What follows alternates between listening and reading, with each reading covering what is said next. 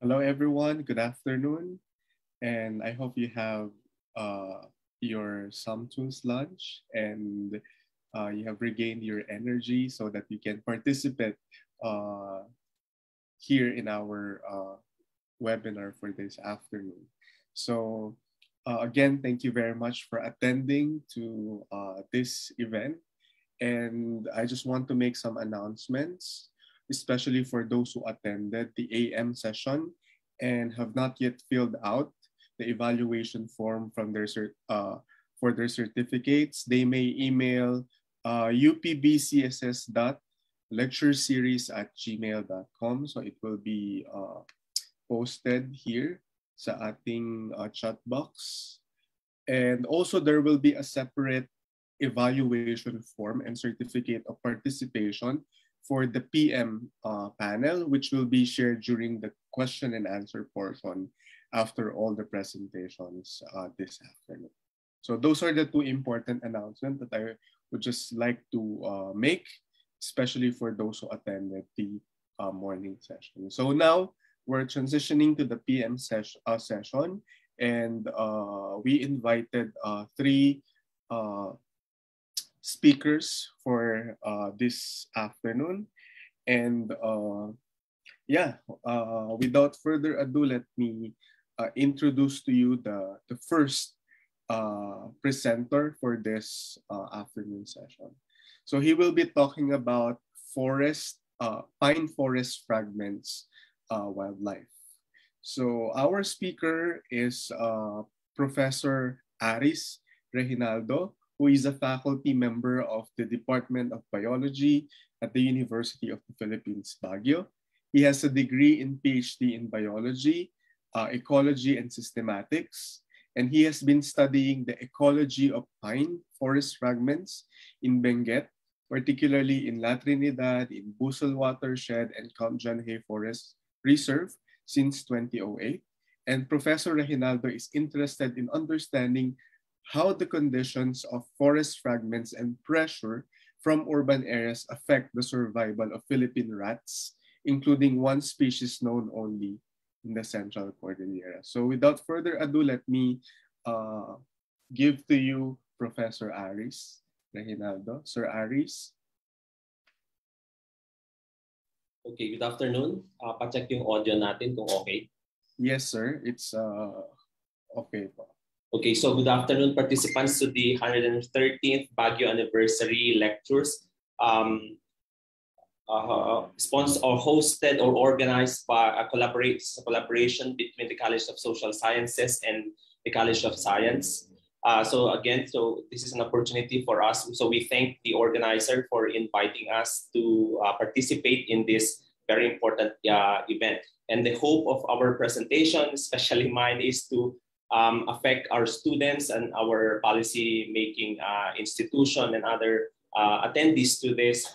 That hopefully the scientific data that I'll be presenting to you today will be converted into policy that will help us better manage our Baguio city, or especially its environment or the habitats that we try to protect. So the presentation that I'll be giving today is a collaboration. This is an ongoing project with the goal of really understanding the ecology of pine forests in Baguio City and other parts of Benguet. So the data that I'll be presenting to you today will date back as far as 2008, when we had our first field work here in Baguio City, especially in Kamjanhe. So you can see that I shared the authorship of whatever information that I'll be giving today with our former faculty, Professor Celia Ostra, and our former thesis students, Bonet Ballesteros, Princess Gonzalez, and the more recent colleague that I collaborated with, the late Dr. Perry Ong and Dr. Lawrence Heaney. So the presentation is about Baguio and its pine forest fragments and the wildlife in these fragments. So first, we ask the question, what is a pine forest?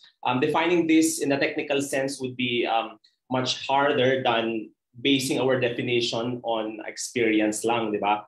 But in the technical side, the pine forest is actually a special type of forest in the Philippines, wherein it is dominated by the Pinus cassia. It's a species of pine known native to the Philippines. Okay, but this species is restricted to the Central Cordillera. There's a related pine that is found in the Zambales region, but it's a different species. But the greater extent of our pine forest is located in our region here in the Central Cordillera. So most of you, when probably you try to imagine what a pine forest is, so it's used for recreation. So there are areas in Baguio City where our pine forest, especially in John Hay and some other places in La Trinidad, na ginagamit natin ito for recreation. So you can do biking there, hiking, and even just walking or spend the day there under the pine trees, and could just enjoy the pine forest as it is. Some of us would remember or consider pine forest differently. For example, hikers would love the pine forest, seeing its lush green vegetation, parang undisturbed condition, here listening dun sa kanyang mga wildlife na maririnig natin, and just enjoying the view and the beauty of nature. And there are also several other places na fragment natin, especially yung mga private-owned natin na forest fragment in La Trinidad, plus in Camp John Hay, of course, the Yellow Trail and the Eco Trail, na ganito yung pwede mong ma-experience. And also for resource managers like the Baguio Water District. So they manage this fragments or this pine, so that in the form of watersheds, because forest fragments in urban areas contribute a lot in maintaining a good source of water resource for us. But just to going a bit technical now, so the forests in Baguio City are now turning more and more into fragments.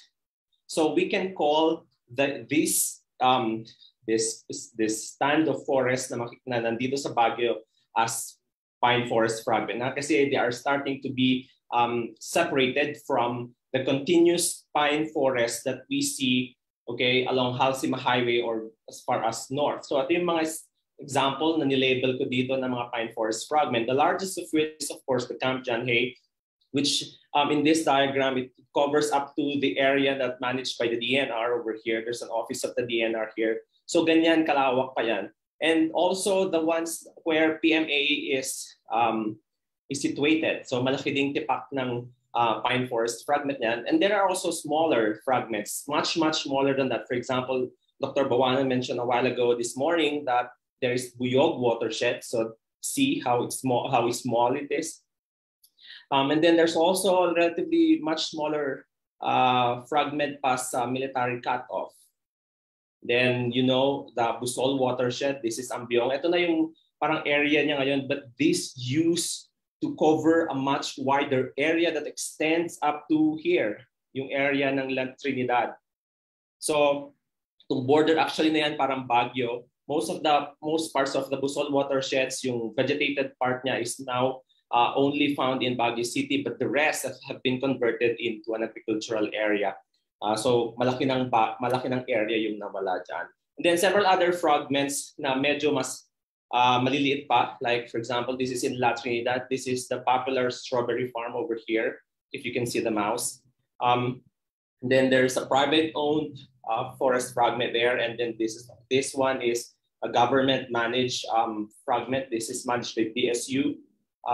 And then another one that is managed by, I think this is Pugis Barangay, which is continues with the other patch of vegetation that are here.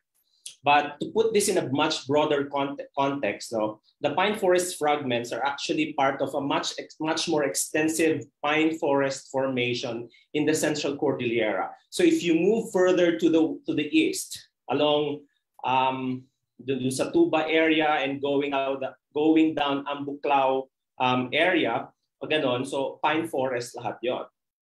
And since Baguio City and La Trinidad is located at the southernmost tip of the Central Cordillera, it's labeled here as red here, the pine forest formation begins, or if we start from the south, if you pass by the Cannon Road, so that's the area where you begin to see the vast, the mountains are covered with grass and pine, but this extends further north up to Kalinga.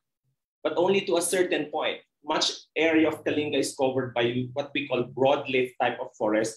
But the western section of the Central Cordillera, you could really see an expanse of pine forest formation. So ito yung talagang view na nakikita natin. So if you pass by Cannon Road, or dumaan ka na along Halsima Highway going north, further if you went to Ifugao, to Bontoc, ganyan, walang magsasawa ka makakita ng ganitong pine forest formation. Puro pine, puro bangin. So bukod dun sa mga bangin, talagang pine lang at pine yung makikita natin na formation. So yun siya. So yung mga nakikita natin sa Baguio City in the form of fragments are part of this continuous cover ng vegetation, one type of vegetation na makikita sa Central Cordillera.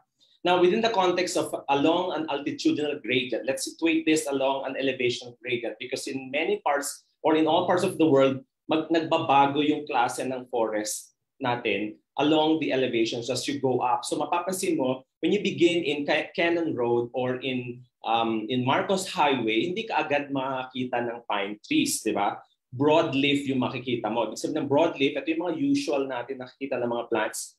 So mas broad yung leaf nila compared to yung needle-like na type ng pine. So, ang tawag natin dyan, lowland forest. But as you reach yung ating sa tuba area, biglang magbabago yung vegetation.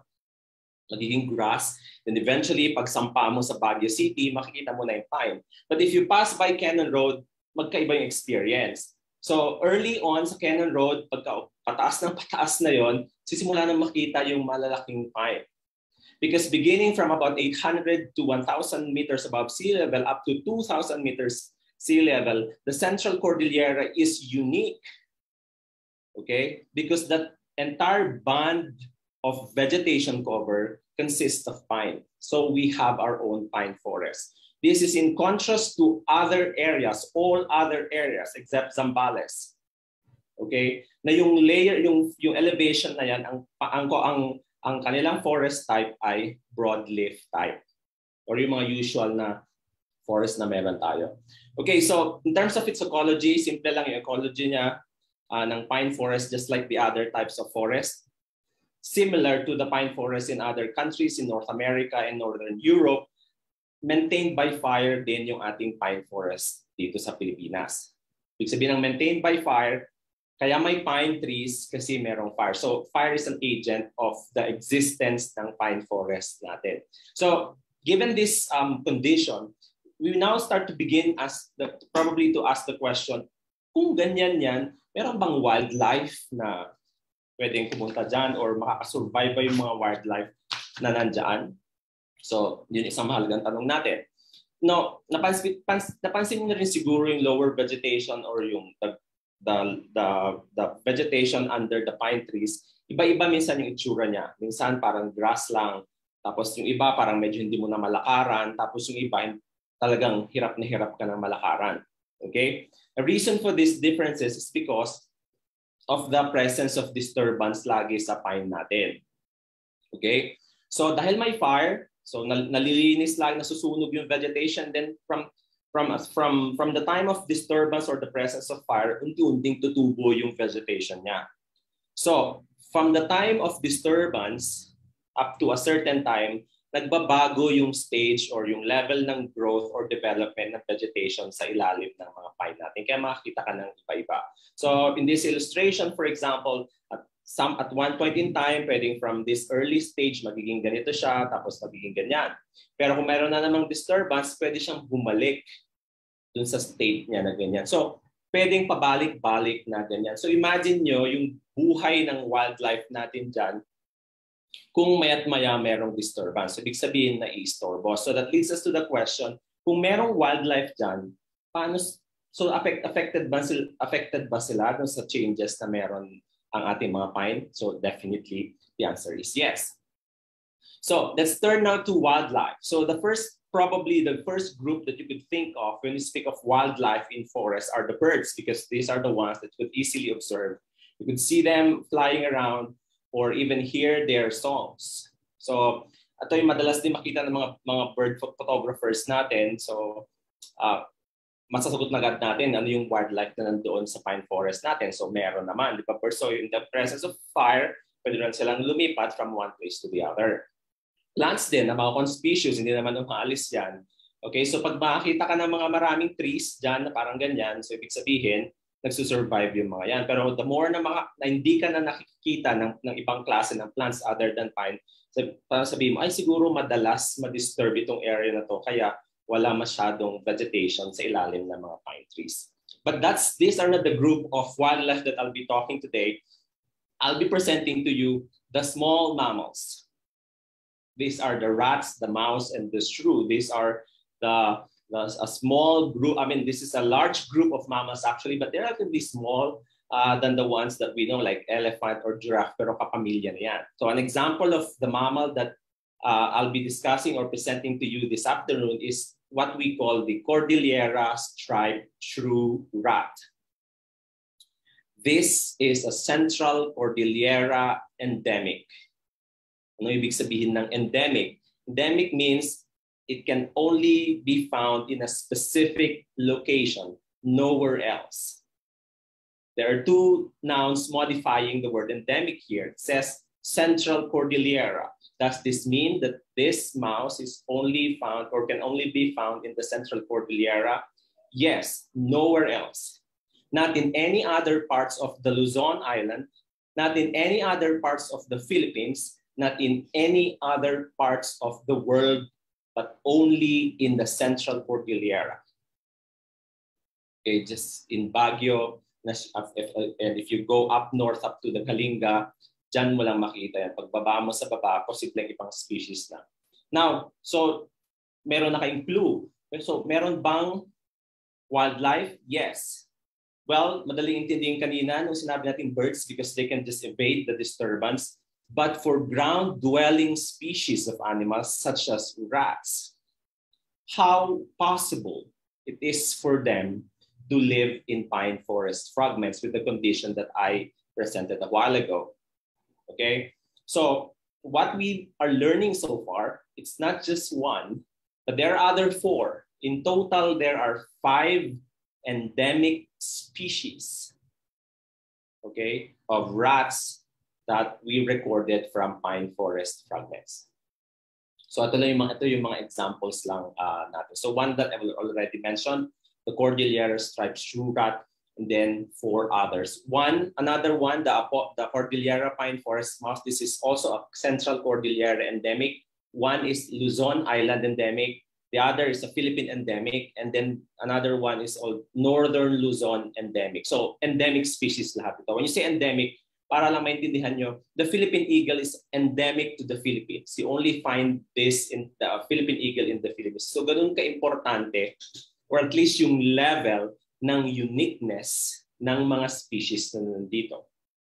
Minabi yung sa IUCN status, hindi naman siguro sila highly threatened kasi marami pa silang individuals, unlike the Philippine eagle.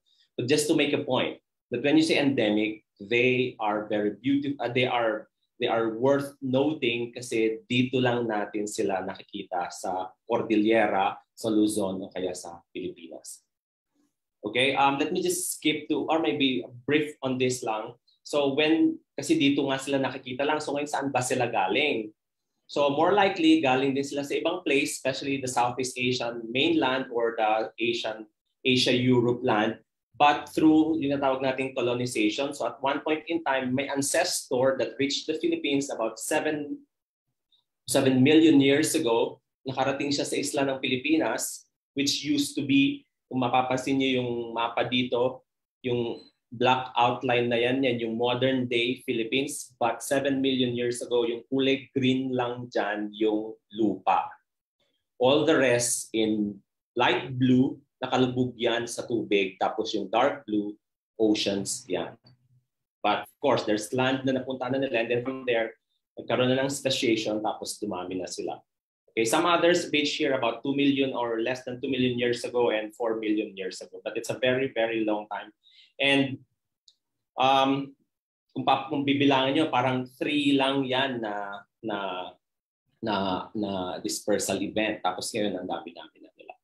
Okay? So here are some photographs, the actual photographs, no, ay photographs of actual specimens na nakuha namin. On the right, on the leftmost corner, ito yung picture ng Apomis abrae. Okay, so super cute siya. Napaka-fluffy nung kanyang fur, ang kapal niya. Parang siya naka-coat lagi, hindi siya nababasa, hindi rin siya nalalamig. Pero one point that I would wish to present here, yung kanyang fur, ay yung kanyang whiskers na pakakahaba. Okay, maabot dyan kalahati ng katawan. If you know your cat, hanggang cheeks lang niya o kaya yung ear niya, ganun lang sa kahaba. Pero in this case, mahabang-mahaba siya. Okay, so next question, saan natin nakikita? So, good news, nakikita naman natin lahat yung mga, at least merong species na endemic sa mga fragments natin. Pero the one that we are seeing is, there's a difference in the number of endemic species found in these forest fragments. Okay? So depende kung at nakikita namin na parang nakarelate siya doon sa condition ng mga fragments na yan. Okay? So next na question natin, paano sila nandyan, yung mga species na yan?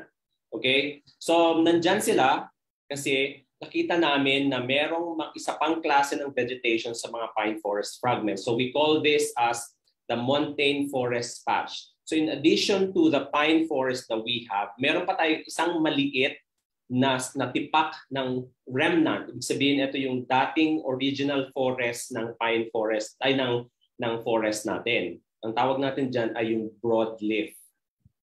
So kung makita yung picture na yan, hindi lang pine yung nakikita nyo, kundi marami pang ibang klase ng species na nandyan. So nakakalat sila. So for example, the place where we captured the species in Camp Janhi in 2008, yan yung itsura niya.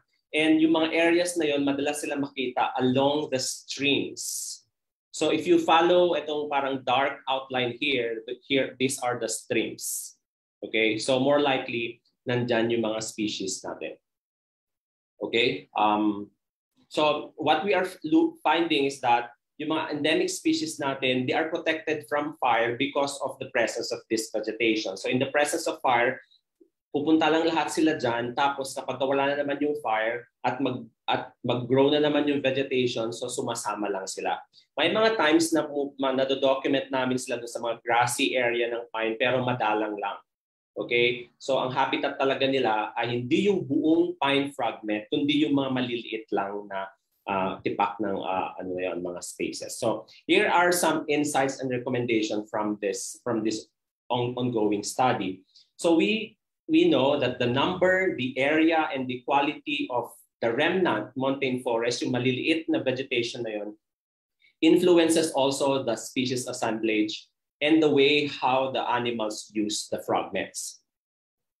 Okay, next, we now know that despite the harsh condition, the general perception or condition that we know about pine forest, we know that these pine forest fragments, no matter how disturbed they are, they still support endemic mammals. But as I mentioned, key to this ability of pine forest fragment is the presence of those smaller broadleaf forests. Okay? Good news, those small patches of montane forest can expand. And when they expand, this is an indication that forest is regenerating. So pwede silang lumaki and so therefore na-aid niya. So just to illustrate, no? So here is a diagrammatic illustration. The green here, yung line na yan, yung stream area covered by vegetation. These ones are those patches of broadleaf. So this is within the pine forest fragment. But there are smaller types or there are smaller vegetation there that are different from the pine.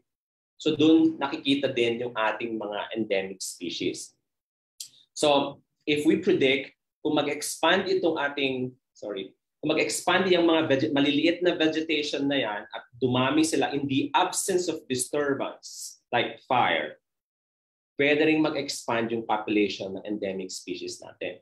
So mayroon yung consequence sa conservation. So parang dito pa lang naisip nyo na, so therefore, if I protect the small patches of vegetation, I'm also protecting the endemic mammals. Yes.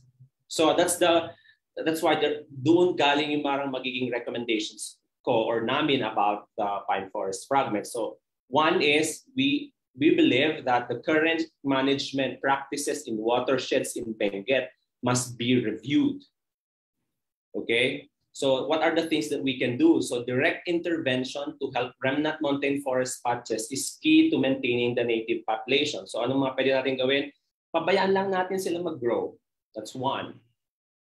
If we want to intervene even further, then we can help by planting more native trees. But that may not be enough. A critical aspect of management is preventing the occurrence of fire.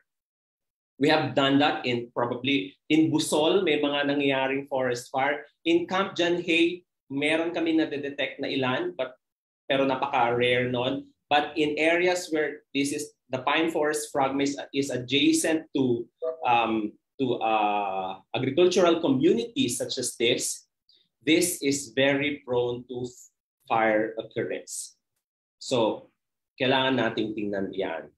So we also recommend to avoid indiscriminate removal of vegetation dun sa pine kasi pwede natin matanggal yung mga seedlings ng ibang trees that can potentially become the trees of the pine. And then we also need to review the use of streams for agriculture or yung mga streams na nasa pine forest fragments natin na ginagamit ng sa agriculture. Kasi meron kaming na-detect na isa na-deplete na yung tubig to the point na yung water level bumaba ng bumaba, so wala nang stream sa forest fragment na yon. So anong consequence? So kung bumaba yung water level, wala magsusupport ng plant vegetation natin. So kung walang mag-grow na vegetation, likely masisira yung habitat ng mga animals natin. Okay? So I think that's the last. So thank you very much for listening. Thank you very much, Professor Reginaldo, for that insightful and also the cute mouse and rats. Nakakatuwa. May mga ganyan pala sa mga pine trees. Akala natin mga ano lang, no? Yung mga pine cones, ganyan, and also iba pang mga hayop. Pero may mga iba't ibang species rin pala ng daga na makikita sa mga pine forests. Okay, so later on, I think our participants would like to ask questions or raise some clarifications. Okay, so thank you very much, Sir Aris. So let's proceed to our second presenter for this afternoon's lecture. So let me introduce her to us. She will be discussing culture and sustainability in the Baguio Creative City. So our speaker is Miss Verna Liza Bautista. She is currently working as an instructor in the political science at the University of the Philippines, Baguio. She recently finished her MA in Social and Development Studies at the same university. Ma'am Verna. Hello, good afternoon. I'll just share my screen.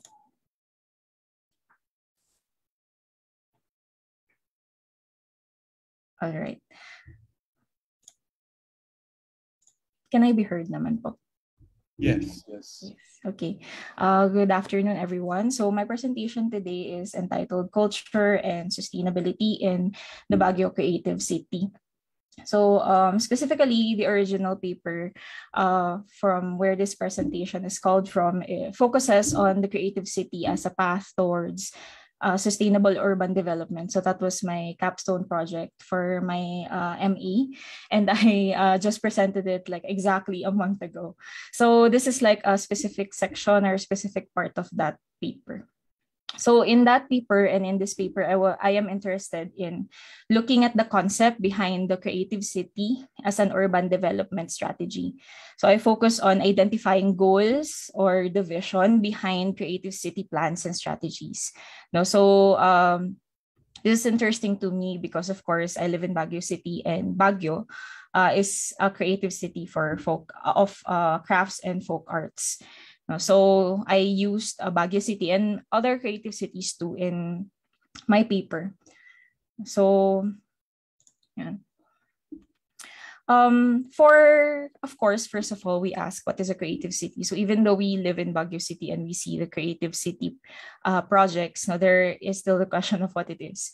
No, so in the literature, what I found is that there is no one definition of the creative city. So in my study, I found different definitions and iterations of this concept.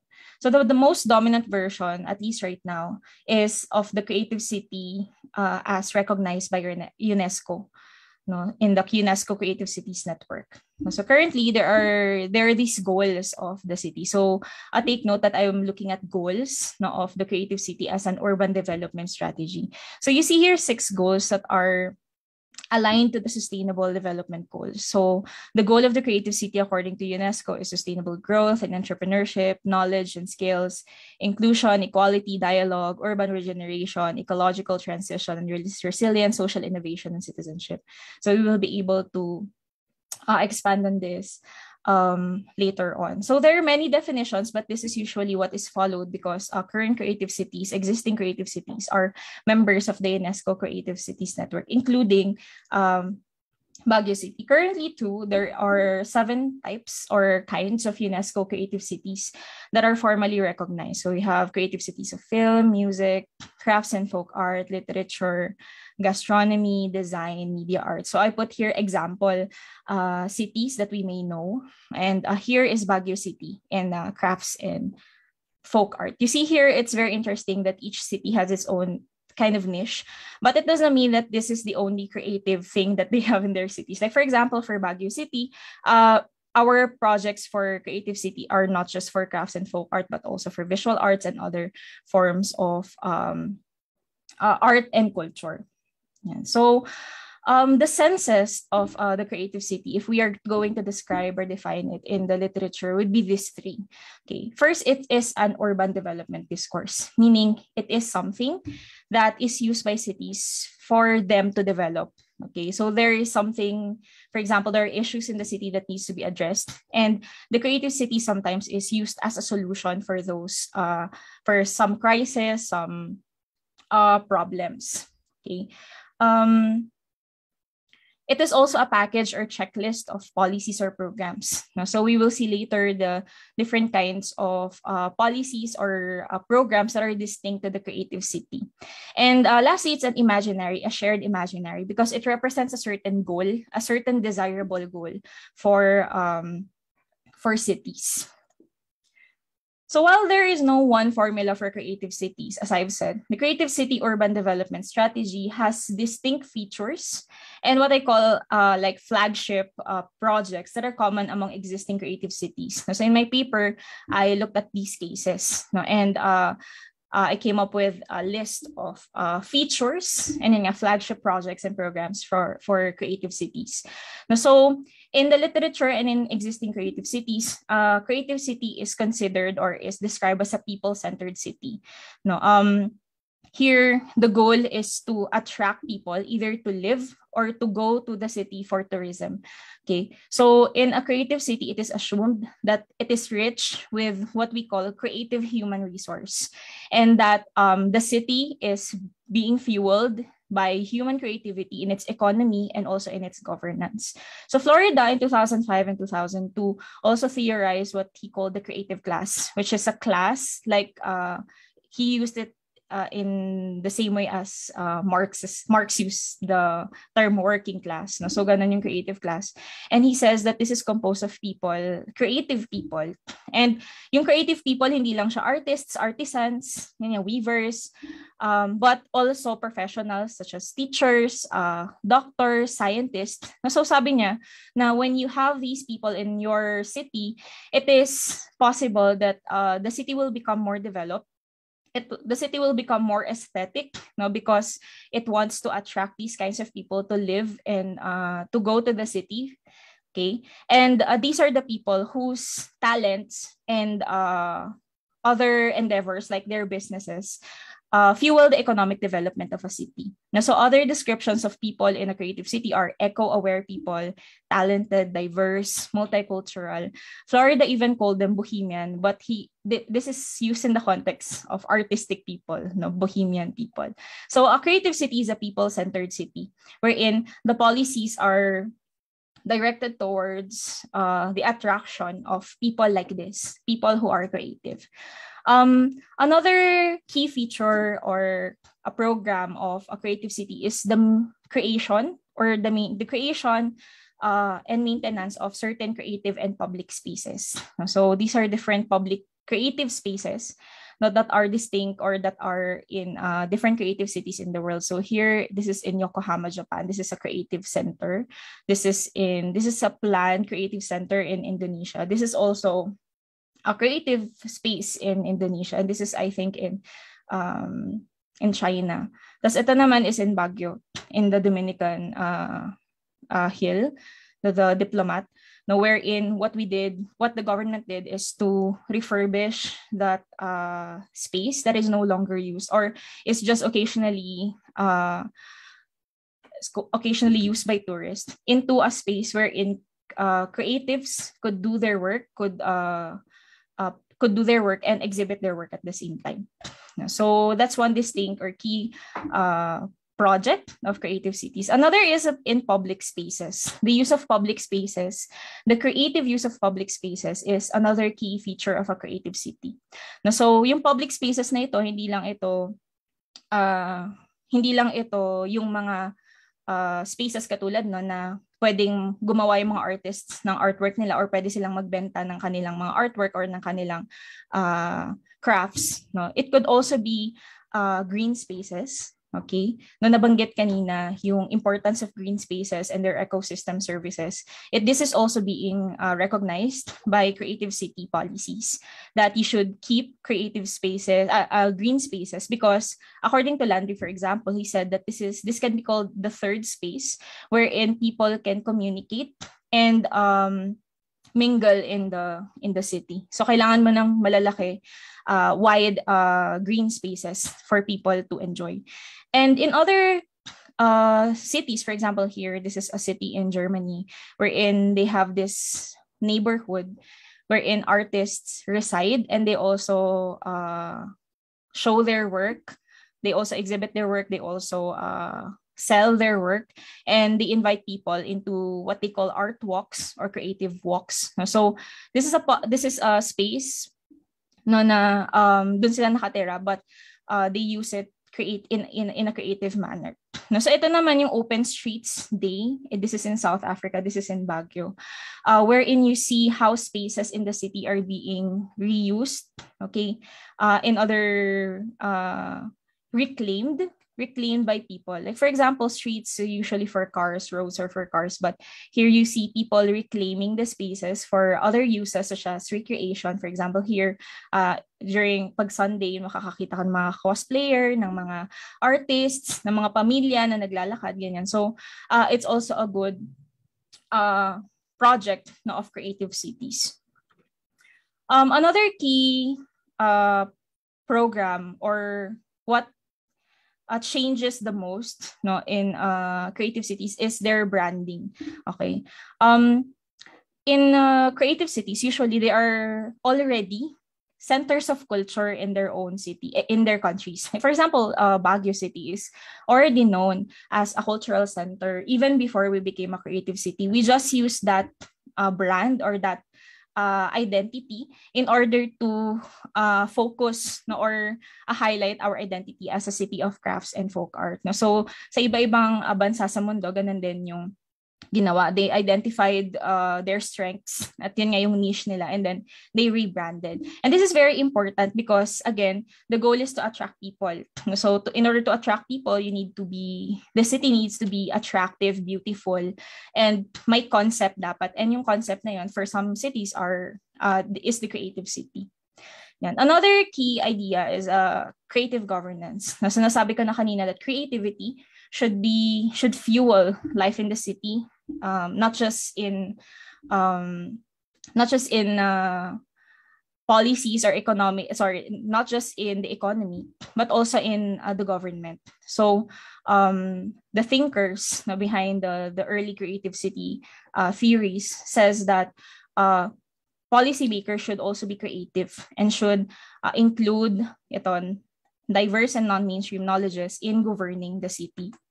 So this also includes participation of people, right? But of course, the core idea behind the creative city is their policies on creative industries, economy, and cultural industries. So nabanggit ko na kanina yung iba-ibang categories ng creative cities like film, music, crafts, folk art, design, media arts. Most creative cities focus on governing or making policies that aim to mainstream these creative sectors. So some of those cities are industrial at first, meaning their identity is very industrial. Then they turned it into a very cultural identity. So the question that we have is that now that we have like a sense of what a creative city is it sustainable? All right. So the short answer to that is it should be. Okay, it should be sustainable. So in my paper, I use this framework that synthesizes relevant sustainable urban development goals, meaning itong social inclusion, resiliency, economic development, political inclusion, environmental sustainability, among others, should be the goal of a sustainable city. Meaning if you want to be sustainable, you should be able to have policies and programs that are aligned to this. And this framework is also aligned to the Sustainable Development Goals, specifically SDG 11. Okay. An overarching goal is intergenerational equity and an integrated approach to development. So yung iba dito nabanggit na kanina, resiliency. And we have many papers today on environmental sustainability. I wanted to focus on two, which is social inclusion and intergenerational equity and responsibility, because here is where we can see the role of culture in sustainability in the city. Okay. And here I focus on this because this is what is unique to the creative city. So in my paper, I did not just read about the creative city, but I also looked at other forms or other kinds of city strategies, such as green cities, resilient cities, child-friendly cities, safe cities, ganyan, smart cities. And I saw that there are similarities, there are also differences. But what is unique about the creative city, and it's a possibility that it's what it can offer. It is the new thing that it can offer for sustainability is its focus on culture, cultural heritage, and inclusivity through access to culture. So intergenerational equity responsibility is at the core of the very definition of sustainable development, which is development that meets the needs of the present generation without compromising the needs of future generations. So in SDG 11, they enumerated this and says that this includes preservation, protection of cultural and environmental heritage, reduction of ecological footprint, and environmental impact. So sa social inclusion naman, this usually includes access and participation to cultural life and the city's social fabric and cultural diversity. So nabanggit ko kanina yung mga creative spaces wherein they repurpose certain buildings na hindi na ginagamit ng city to become creative spaces. And in other countries, this has become sites of social inclusion because yung mga dating walang livelihood or yung wala silang sites or wala silang spaces para magbenta, gumawa ng kanilang mga crafts, nagiging napapakinabangan yung mga ito. And sa level naman ng common na tao sa isang city, yung access and participation to cultural life, na may sense ka ba ng kung ano yung culture and identity ng city na tinitirhan mo. Okay? Social inclusion also includes the city being livable and culturally inclusive, and emphasizing on cultural value, arts, and community well-being. The argument here is that these are also important for sustainability. No, it's not just yung kanina integrated development. All of those goals are very important, and that achievement of one goal contributes to other goals. So therefore, if we achieve the goal of preserving and protecting cultural heritage in the city, then it is very beneficial for the city as a whole. So for the case of Baguio City, I made it as an example because it's a creative city for crafts and folk art since 2017, and it also uses other city strategies. So it's interesting to see its goals. Kumbaga, but goals are very important for development because it shows the vision of a certain city. Okay, it shows the direction of a city, no, na may plano. Okay, may direction yung mga polisiya niya.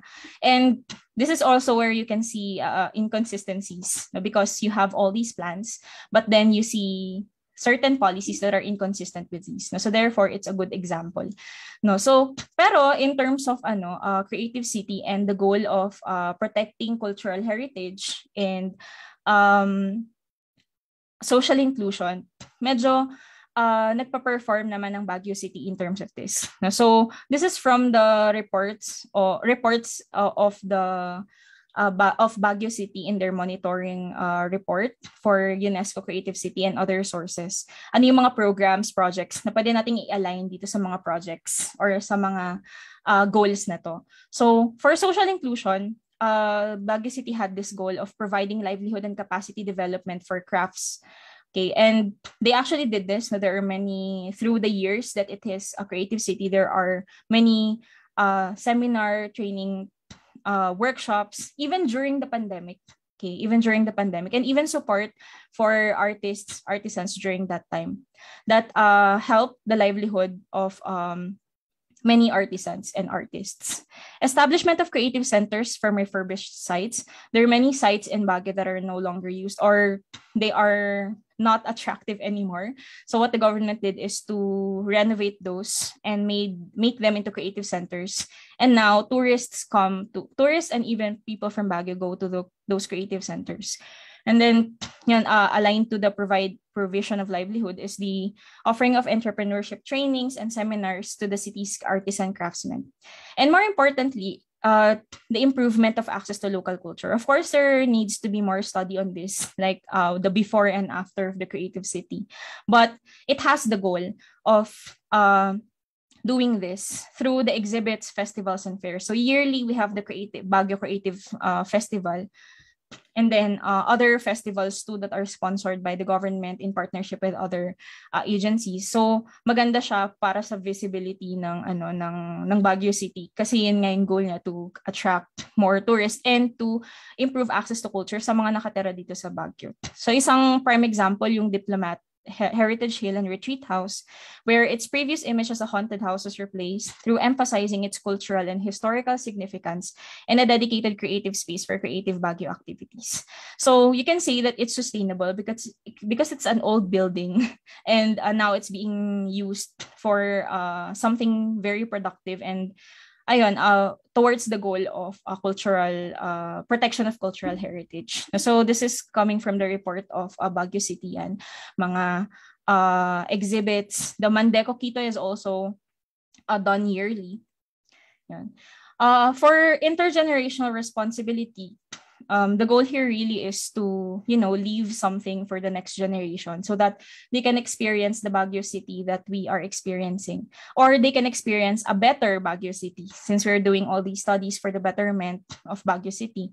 So, the goal is to focus on cultural and historical significance of some heritage sites, preserving, reviving cultural practices like weaving. So there's this, I think, workshop that they train weavers and even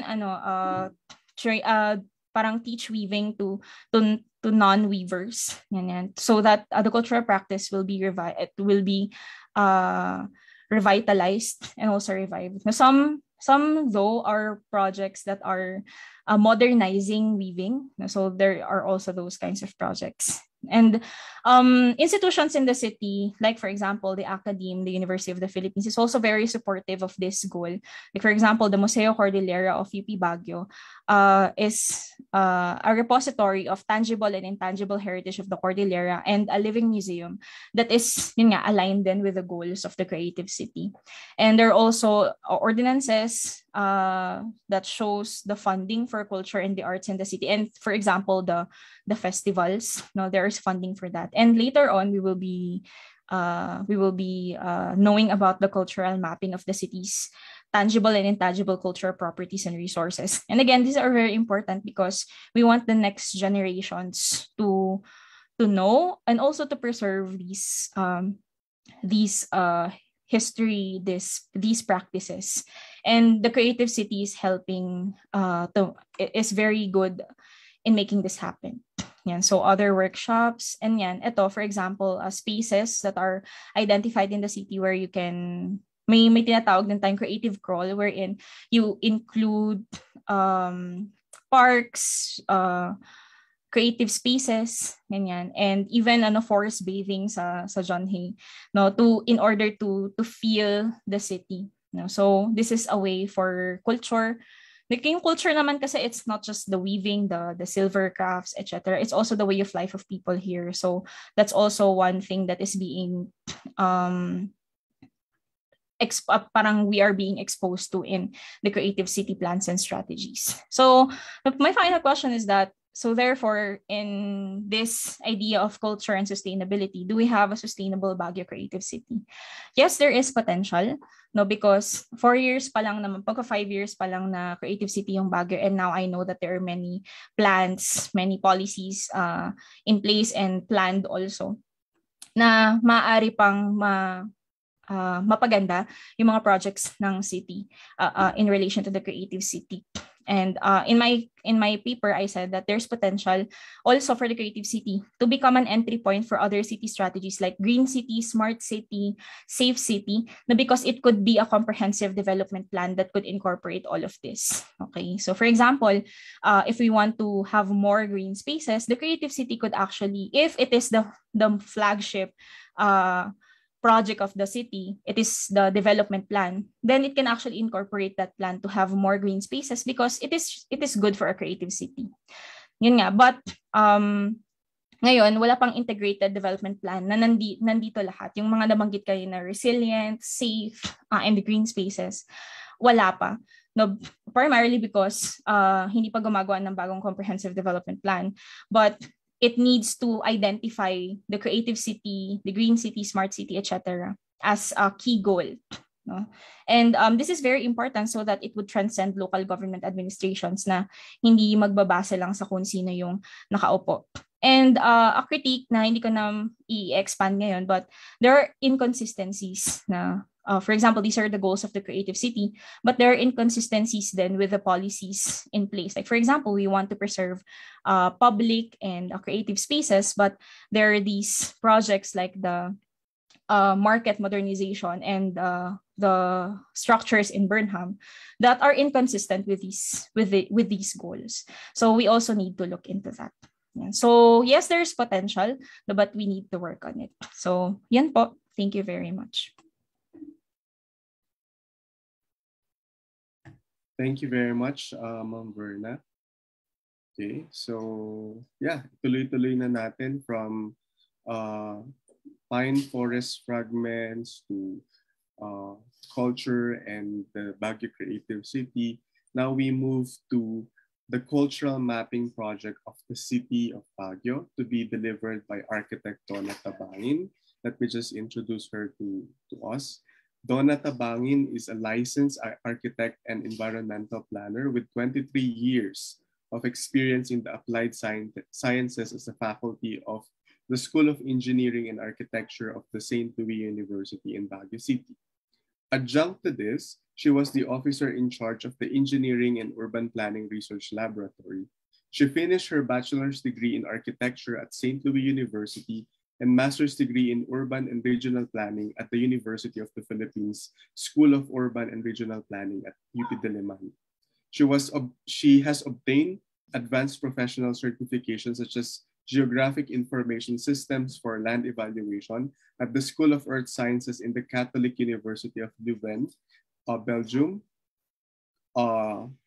Communications and Technology for Disaster Management at the United States Telecommunications Training Institute at Washington, D.C., and Disaster Risk Reduction and Management at Coventry University, United Kingdom. In 2016, after serving as a visiting researcher in technology entrepreneurship and design at the University of California, Berkeley, she founded the SLU Incubator for Research, Innovation, and Business, or CRIB Center.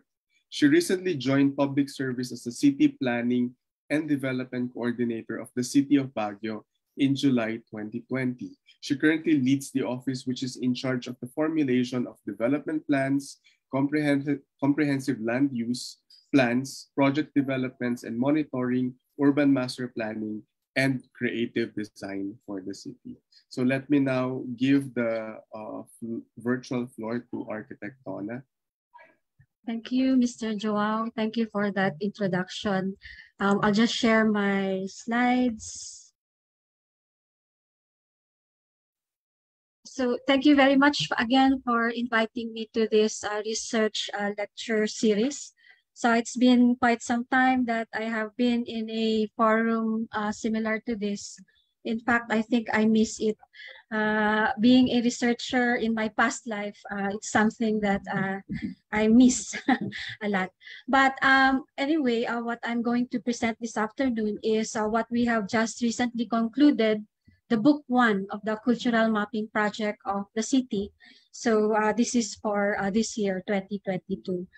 I think I parang na-set up ako ni Miss Verna to talk about cultural mapping and how we are proceeding with the development plans of the city, and how we are looking into, it's true what you said na kalat-kalat yung mga vision statements ng city, and that's the reason why our development plan and all other plans that the city prepares, we prepare 31 plans in the city, are, you know, like it was written by people in silos, and somehow they do not talk about the same thing. But rest assured that we are working on it, and hopefully that by the end of this year or early of next year, we have a more the updated city development plan that came from a stakeholder, a lot of stakeholder engagement, because of course we want to make sure that for this updating, we cover what the stakeholders are thinking of also, or in this case, academe. I've been listening since this morning.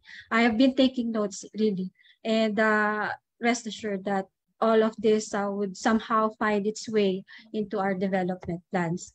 Now, for the cultural mapping project, may I just get a little bit personal dito, no? Because when we started the project, I have discovered some of the gems of the city, and this is one of it. And when I was listening to the first lecture kanina, si Professor Aris, he was talking of yung ecologies in different elevations. And I think this is a place in Baguio where I can say I fell in love with. And if you're tired of the hustle and bustle of the urban area, well, this is it. I never knew that there's this place pa rin na ganito ang kanya environment within the city. And when you go there, ito yung meron sila. This is I think a special or a species na nakikita na lang natin sa place na ito. And when you visit that area, this is what you see dun sa mga sari-sari store nila and what they serve during meetings sa barangay hall. It's a very sweet variety. It was my first time, in fact, last year to see red bananas like this. So this place is Happy Hollow. And this is a very special place for the city because this is the only cultural ancestral domain. So, siya lang ang ancestral domain dito sa city. Marami tayong ancestral cultis, we call it, ancestral land titles. But this place really is something special because as a domain, dito yung talagang iisa lang ang location ng mga, I think there are 2 tribes na meron dito. But you can see dito sa photograph na to on the left side, ito na yung mga elders nila. And dito naman yung mga naka-kneel sa harap, ito yung mga teachers nila dun sa high school and elementary school. You can see here Councilor Kayabas kasi siya ang chairman ng Culture and Education. This person beside him is the IPMR. Siya yung representative for the tribes dito sa Happy Halo. But one of the things that the elders kept telling me when we were doing our cultural mapping there was they're so scared already because they are that old, they're close to dying already, that somehow the culture, the rituals, the traditions that they have with them might no longer be passed on to the young people. So we really put in a lot of time. Now we concentrated on Happy Halo because what we wanted to do was to present to them the cultural mapping of Happy Halo the soonest possible time. Because of course, what we would like, the city would like, is that malaman nila na they are important members of the city. When we were there, sabi nila, nakalimutan na ata kami ng city, naaway pa kami ng Janhay kasi meron kaming parts ng domain na nasa loob daw ng Janhay. And somehow they felt that they were not really recognized as not just citizens of the city, but as members of a cultural community. So we speeded up the development of the writing of this book, and we presented it back to them for the reason that this is just the right time, that they should have their raison d'être. I'm trying this. So what this means is yung reason for being nila. What is it really that makes them that domain? What is it that makes them yung 7 tribes, 7 groups ang meron doon of different tribes? What makes them these people? And I think that with this book that we have given them, when we're telling them that this is something which they can already incorporate in their school lectures sa curriculum nila, probably masolve din yung worry nila that mag-e-end na with them yung mga traditions because they also say na even their mga apo nila ayaw na rin mag-aral dun sa Happy Halo Elementary and High School. They want to study outside. So they're really worried that somehow baka mawala na itong mga very important for them. So that's what we did. And we hope that in this semester with that book, yun na ang discussion point ng mga estudyante doon. So ang sabi ko nga sa kanila is this book is written by them because they were the ones who gave us that information critical to mapping their culture there. And the book is also about them. Even the pictures in that book is about them still. So they were really very happy with it. But syempre, para sa akin naman is the sustainability of this effort. And we hope that somehow they will be able to carry on itong naibigay na munti ng city for them. And somehow they would feel that they are really important members of the city also. In fact, this is a group that the city should celebrate. Because in our cultural mapping, we found yung mga 100-year-old na residences, mga traditions nila na kailangan namin i-video, dito namin lang nakita. No? Sa Ibaloy, dito lang namin nakita na i-video namin and we were able to map it. So there are so many things. Sa natural, cover din. Yung banana, for example, yung tunsoy, do you know what a tunsoy is?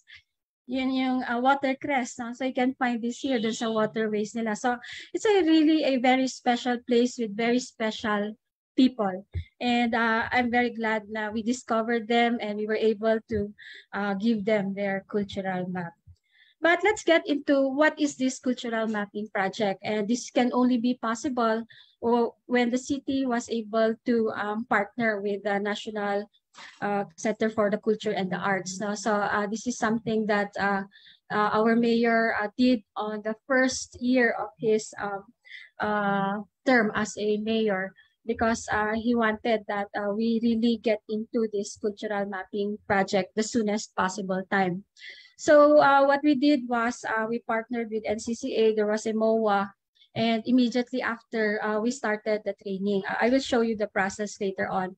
But at the very first parts of this project, I will show you a video which we published over the Public Information Office, because we were calling out for people who might be bearers or owners of cultural properties or knowledge na i-share nila para we can map them all.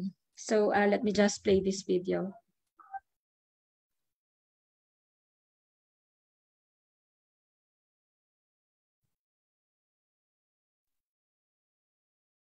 Architect Donna, is there supposed to be an audio?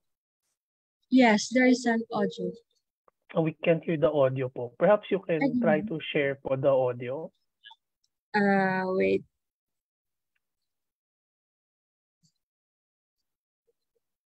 Sir Don, maybe ako na lang mag-explain So we started with this prayer. We went to the Anjon, and they did this prayer for us for the success of the project. And immediately afterwards, we started with this is Mr. Arvin Manuel Villalon, who served as our mapping consultant. So he's a consultant coming from NCCA.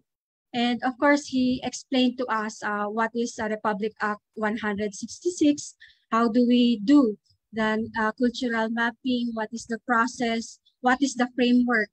So we were really guided by the framework that NCCA has already prepared. In fact, merong toolkit ang NCCA. So for those who are interested in knowing how to do cultural mapping, the process, the framework, and the context of how to do it, kasama siya dun sa toolkit na yan. And si Mr. Villalon ang kasama namin throughout the mapping project. So we went around and we mapped all the movable, immovable, tangible, intangible. In Session Road, we have all these Art Deco buildings, which somehow we have forgotten already. And he taught us how to do that map. Pag naririnig kasi natin ng map, we think of, a geographic map. But mapping is documenting everything possible about a particular cultural concept, no? So we also were able to ask permission. In fact, si Mayor Magalong who has made it possible for us because he linked us to NCCA. And of course, one of the things that he always says is that we have to get back to our past, really, our history, for us to be able to understand the way forward. So ito siguro yung answer kay Miss Verna, no? Na siguro may missing part kasi that we never really understood what would have been our heritage, or what is our heritage, the culture of the people here in the city. Kaya hindi na siguro na formulate yung ating mga development plans na isa lang yung kwento niya. Meron siyang isang framework, meron siyang isang foundation ba. And ito yung kulang, yung cultural mapping na to, an understanding of our past, and of course, a celebration of all these things that makes us who we are. Raison d'être, sabi nga, di ba? The purpose, the reason for our being, the soul of what makes us people of Baguio. So he gave us his full support to get through this project. In fact, our council also allotted 5 million pesos to undertake this program. So it's really very important for us that the executive, legislative parts of the city come together. So dito naman, I am explaining na what is the reason why we plan. We plan because it's not for ourselves, but we're thinking of the next generation already. It should be that we plan for 7 generations, 1 generation being 25 years. So ganun katagal dapat ang outlook when we plan, because ang idea natin is to make sure na this is passed on to the young people, the next generation of the city. So it has to be documented already, sa libro siya, and may sama siya at least doon sa curricula, especially for our elementary and high school, no? Para ito na yung common story natin. Meron tayong book to refer to, because this was a very thorough research. So we went to different culture bearers, we call them. No? We interviewed them. We got a video of them. We sought them out because, of course, the best na source of information would be the eldest member of a particular area or a tribe or a group.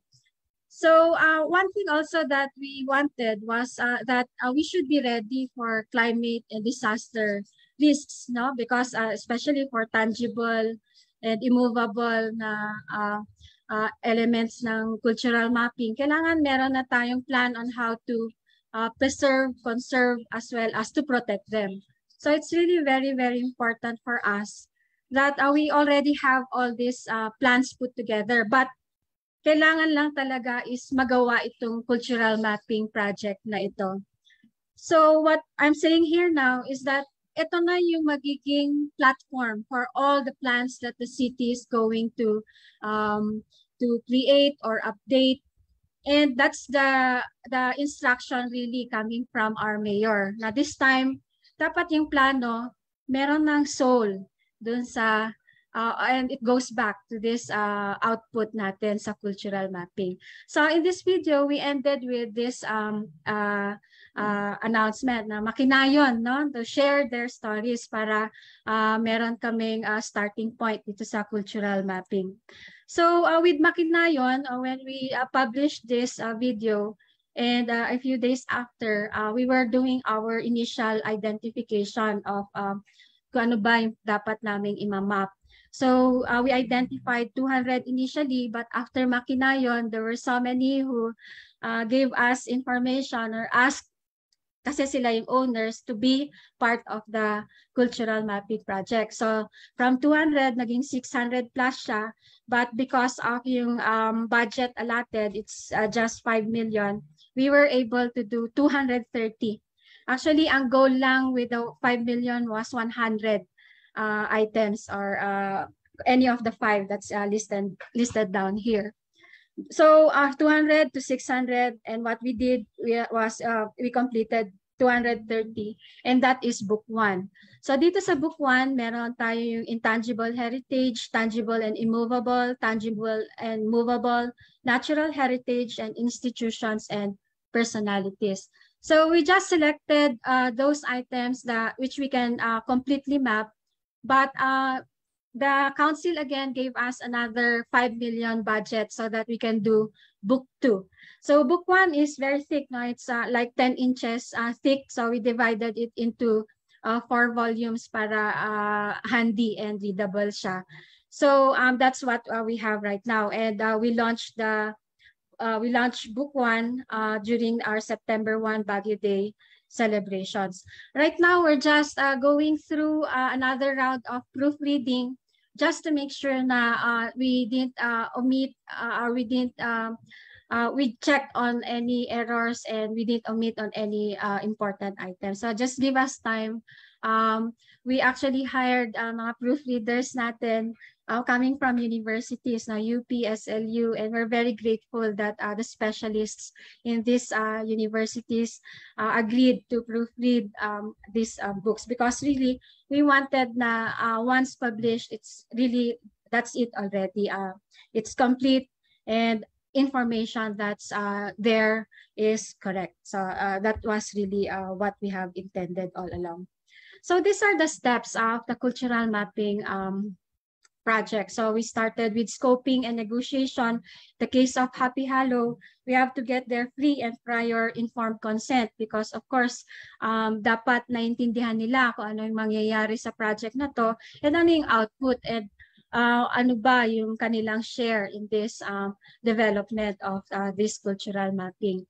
Next is we did social preparation. So for every part na cultural map siya, kailangan i-explain din namin sa owner or the bearer so that they would also know kung ano yung magiging implications of them joining this project and what would be the outputs. The third step is the training of the local team. So the city hired 16 mappers, multidisciplinary sila. We have a biologist, We have an expert in history, meron din sa performing arts, architecture, and engineering. So we made sure na kung ano man yung item doon sa cultural mapping, anong domain man siya, meron tayong mapper who is more or less in the know, or at least or at the very least an expert on that topic. So 16 sila. And then we proceeded to data gathering. That was December already of last year. So we spread out, and we already with that 200 lists, yun na yung, we went to those different places and personalities and mapped them. We conducted a lot of interviews, videography, a lot of photography and documentation. It's a lot, very rigorous itong cultural mapping. I'll show you an example of an output later on. And then we conducted data validation. So we invited yung mga naging resources namin, yung mga culture bearers, and we showed them kung ano yung na-document, what they have shared with us, so that they could validate, and the community could also validate along that that is indeed what that domain is all about. Then afterwards, we finalized it. Yan yung na-launch noong September 1. But you will see that meron pang 2 steps missing, and which we're about to pursue right now. The one on the right side. First is we have to make use of this data already. So it's still data. The more important thing is we analyze it. And of course, the results of that analysis would guide us in the planning already. And the most important thing really is the utilization. Sana natin gagamitin ito? Kasi yun nga naman yung void before. Parang kulang sa spirit, kulang sa soul, yung mga planong ginagawa dito sa city. So that is the first thing. But we can find other uses for this output, because like say for example sa DepEd, ito na yung part nung I forgot kung ano yung subject nila, but this is going to be yung point of discussion nila. Ang maganda dito, it's really ours. It's our story. So ito na yung maituturo dun sa mga estudyante. So it feels so good that that's going to be the discussions already in our elementary and high schools. So this is an example of an output. So it's quite long. This one is a map of the significant intangible cultural heritage. The element is the Baguio. So this is a chant. As you can see dito sa first part, number 1, background information, we have to point out ano ba siya. So in this case, it's a chant. We also were required to take, aside from videography, meron siyang photography, no? And then we have to get into a discourse, geographical location and range of the element. On the left side, you will see we also relate it to other domains of the intangible cultural heritage. So it's also within the performing arts domain, social practices, as well as knowledge and practice. Part 2 is a description of the intangible cultural heritage. So you can see it's quite long. No? We made sure na we did the research about this particular heritage. And you will see na we went as far. In this case, ang Baguio kasi is a chant. We were able to research out paano ba yung denotation ng isang Baguio. And then here on the right side again, you will see yung uses niya. It's on weddings as well as on Thanksgiving, weeks. So na-lista lahat yan. And I think the most important part is itong nasa lower right hand. The elders who are still practicing it. So you will see here na nilista rin namin yung cultural directors, naman bono, the cultural masters, nandyan sila. So that just in case, no, if kayo, if you want to carry this on as another research, everything's here already. Or hindi man siya nandito, you can add on to it. And you have the resources available to you already. So this is the other pages. So you will see that we also listed down yung mga attached na significant tangible heritage to this element. So in this case, the tafe, no, which is a very important part of the ritual. Part 3 is the stories or the narratives associated with the element. So very important ito. na tinanong namin yung mga key informants, ano ba yung mga stories related to it. It's very interesting, really. And then I skipped several pages because it's quite long, but on the last part, you will see here that we included measures and description of safeguarding. Kasi yan naman talaga ang idea nito, how do we safeguard it already? In this case, the Baguio is safeguarded through transmission, particularly through non-formal education. And then very clear dito yung listing for references, because we know that this would be carried on for other researches. We have audio and video recordings, we have photographs and sketches, and we also have musical notation. So just in case somebody wants to get into research on this, there are resources that are available for you already. So we also listed down yung key informants. This is very important, as well as the other references that we used. You will see marami po kaming ginamit na resources from UP Baguio. And the name of the mappers as well, and the date that it was profiled.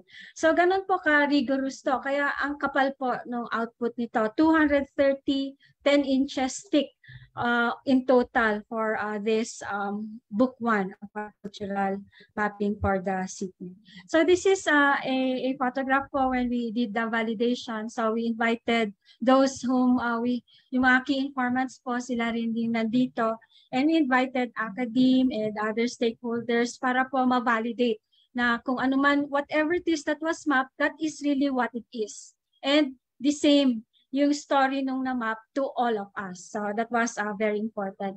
And of course, one thing which I really liked about the validation part was everyone was so happy each time a photograph was flashed on the screen, like the Marapait. Everyone remembered the Baguio of before. And if you know kadang-kadang, do you know that game or that plaything na ginagamit before? Everyone was so happy, na, especially the elders, those who are the seniors already. It reminded them of the Baguio that they know. And probably for the young people, the new residents of Baguio, this might not be known to them anymore.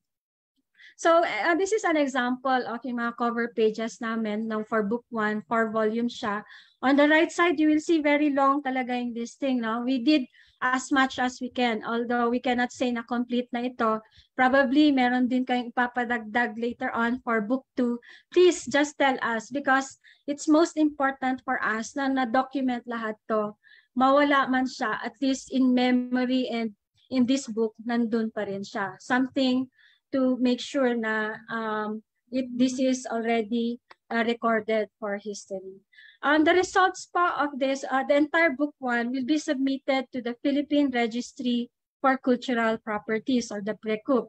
The intention here is mako-conserve na siya, mapre-preserve, and it gets protected. So whatever it is that we have mapped, it's up for protection already, which is really the most important part. If we really intend na itong lahat ng mga cultural properties and elements is something that we would carry through, no, beyond our generation to the next and the next generation, has to be documented, has to be taught in school, and it should also still be practiced. So that's the most important thing. So we already are developing the executive legislative agenda for this new set of political leaders now, so 2022 and 2025. And I'd just like to show you how we are getting into the planning already of the triple bottom line ng city. No? It's on maintaining our environmental ceiling, strengthening our social foundations, as well as promoting economic recovery and resiliency. You will see on the left side, itong 4 important parts, which I think are very important as a result and an input to yung cultural mapping natin. Number 1 is, since we mapped our natural heritage, then we have that bottom line already of how we will revitalize the green and the blue assets of the city. CIDRA is climate and disaster risk assessment.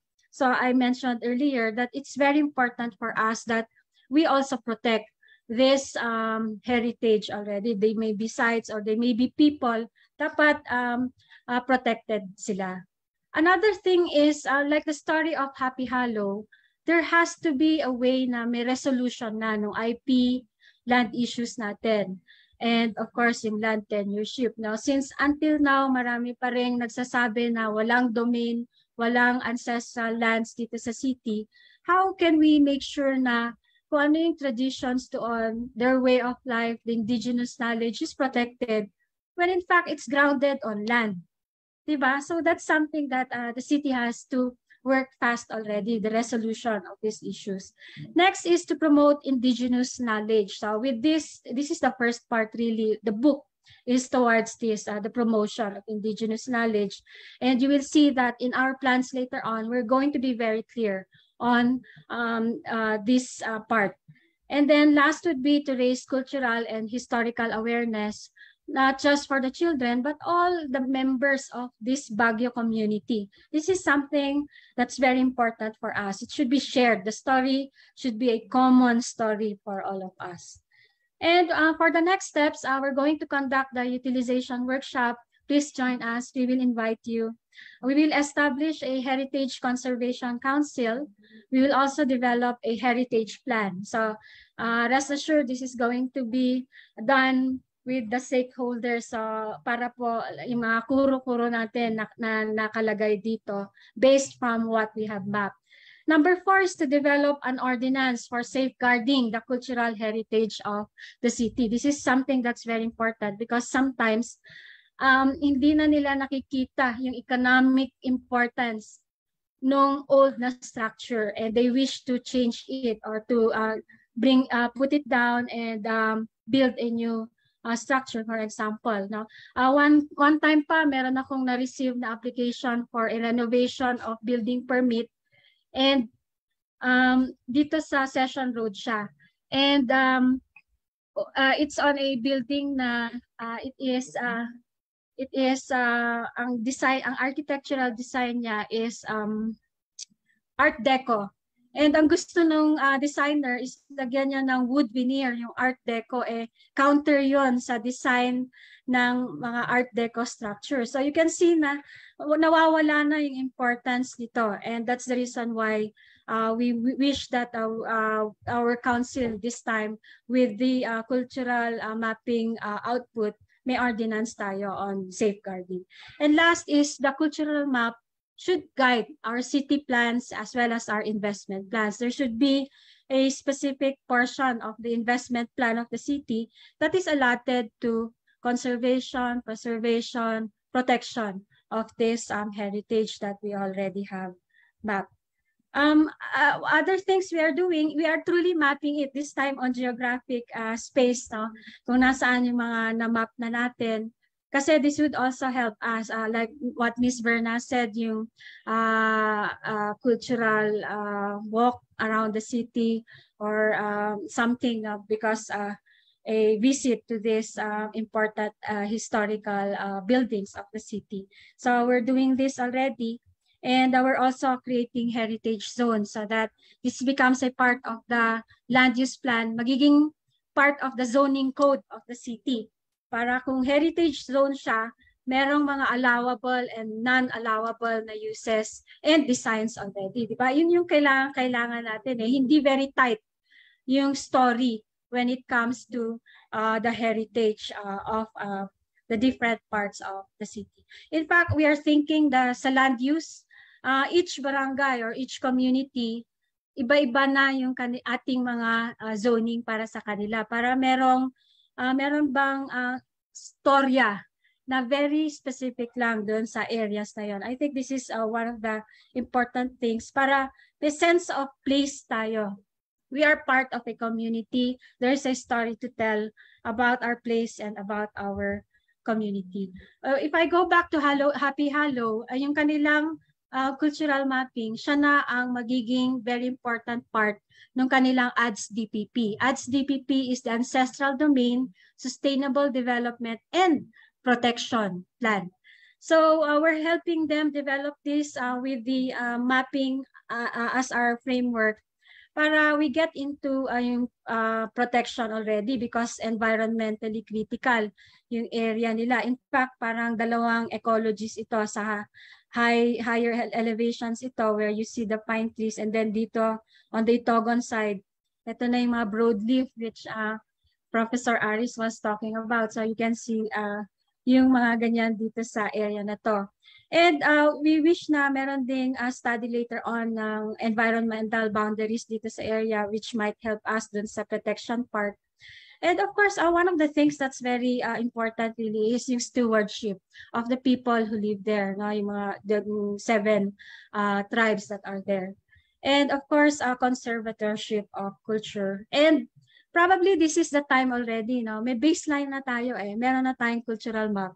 Why is it, what's stopping us now for creating an indigenous land use and zoning, di ba? Western kasi ang land use and zoning concepts and frameworks. So why not in this time around, since we have this cultural mapping, we have this specific community to be our starting point. Now, let's explore. Meron bang pwede na yung from their knowledge na makakatulong in the way that we do our indigenous land use and zoning already. So that's our cultural mapping project for the city, and of course it always redounds back to this mission. One mission na lang siya, Ms. Verna, a better Baguio. One hope, one Baguio. Rest assured by December po, we have that updated development plan where really the vision is straightforward, just one vision towards a future based from the heritage and the culture that we have in the city. So thank you very much po, and good afternoon to everyone. Thank you very much, Architect Donna, and thank you for walking us through the urban spaces, especially here in Baguio City, and also some important tangible and non-tangible cultural heritages that we still have here in the city. So now we are proceeding to the next part of our program, which is the question and answer portion. And I would like to respectfully ask our panelists, our presenters, to please turn on their cameras. And yeah, and we will be reading the questions. There are questions that are directly addressed to a presenter, but if you have other insights, you may want to contribute to the discussion so that we will all learn and have deep understanding of this topics that we have. So the first question po, we have in our Q&A box regarding Baguio Creative City. I think this is directly addressed to Ms. Verna. To clarify, do urbanization and commercialization hinder creative cities from achieving their goals, or do they rather complement it? Let me just read the question again. Regarding the creative city, to clarify, do urbanization and commercialization hinder creative cities from achieving their goals, or do they rather complement it? For that question, so yung urbanization kasi it's a process that is ongoing, and it's also the process that is being responded to by the creative city and other urban development strategies. So does it hinder, if we are talking about urbanization in terms of, urban decay and the other negative, the crisis, urban crisis, then definitely it hinders creative cities from achieving their goals. But the goal is to have a more sustainable urbanization. So as for commercialization, one critique of the creative city is that it kinds of commercializes culture, objectifies some cultures. So it depends on the city, of course, on whether there is a balance between their goal of economic development and the goals that I have discussed, such as sustainability, intergenerational equity, and social inclusion. So commercialization to a certain point, like kung magbibigay ka ng livelihood, ganyan. But if it goes to the point na na-objectify na yung culture, which is a critique talaga of creative cities, then definitely hindi siya nagko-complement dun sa goals ng sustainable urban development goals. Yun po. Thank you, Ma'am Verna. Okay. I think, the next question is also about creative city again for you, and also could be for architect or Professor Aris. To creative city presenter, Baguio City is a multicultural city, thus the culture, quote and unquote, being referred to or being promoted may not resonate with all Baguio residents. How is this being considered or responded to in the Baguio Creative City planning for its sustainability? So Baguio City is a multicultural city, thus the culture, quote and unquote, being referred to or being promoted may not resonate with all Baguio residents. How is it being considered or responded to in the Baguio Creative City planning for its sustainability? Maybe I can answer the first part of the question, but I have no, hindi ko masyadong sure dun sa paano siya nagbiging considered or paano yung response ng planning for sustainability.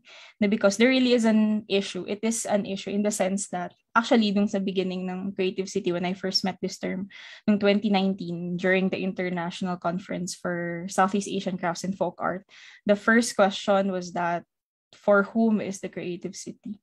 No, for sino bang nagde-define ng development nito? And then when you look at the projects and programs of the creative city, yung culture na pinapromote is more of the indigenous culture, more of the indigenous crafts and folk art. Kaya tayo crafts and folk art.